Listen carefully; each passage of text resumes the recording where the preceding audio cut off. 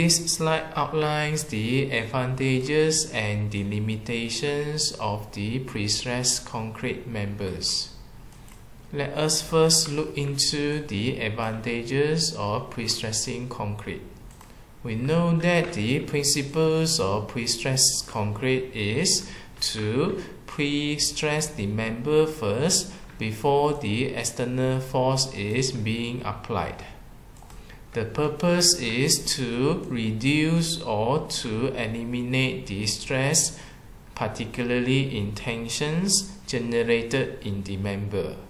This method can ensure the sections remain uncracked under the service load. This is advantageous because it can prevent the corrosions of the steel so that the member have a higher degree of durability. Also, if the sections remains uncracked, the full sections of the members can be utilized.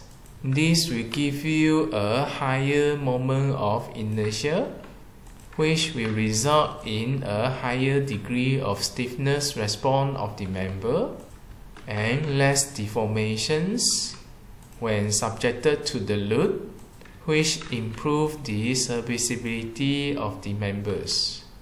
Also, the compressive stress can increase the shear capacity of the member. The uncracked member is also advantageous and suitable to be used for the applications for the pressure vessel and also liquid retaining structures. It can effectively prevent the leakage of the liquid, and it also improves the performance and resilience under dynamic and fatigue load. Under the dynamic and fatigue load, the existence of the crack in the member will eventually deteriorate the performance and durability of the structure. So, if we can prevent crack of the members, the resistance to the dynamic and fatigue load will increase. Next, prestressed member can maintain a high span to depth ratio.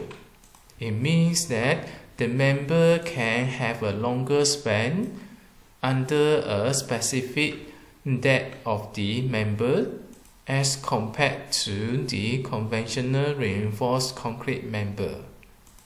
This allowed a longer span possible with prestressing, which can be used for the bridge structures and for the structures require large column-free spaces. In comparison to the RC members, for the same span, less depth will be required.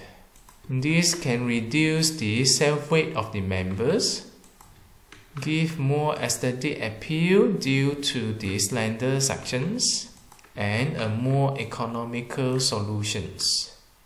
Another advantage of the prestressed member is it is suitable for precast construction, where the member can be prefabricated in the factory before being transported to the construction site for installations.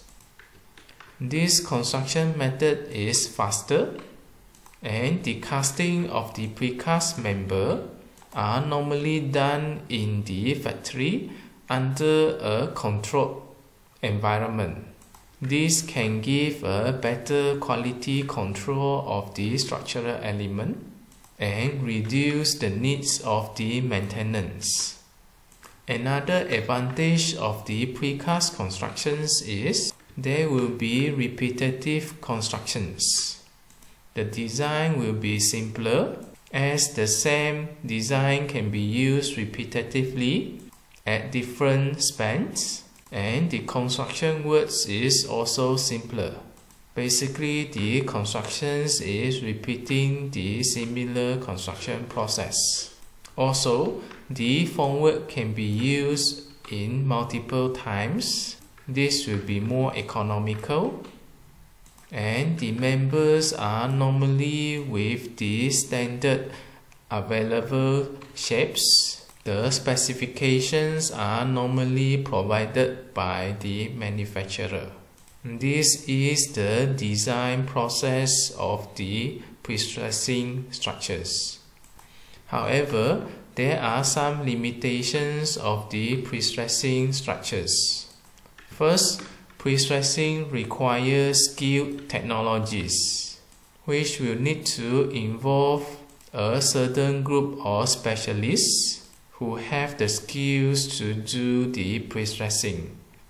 Second, the prestressing concretes are normally have a higher degree of strength, and also the tendons are also with higher strength. The use of the higher strength material is costly, and there will be additional costs on the equipment used for prestressing.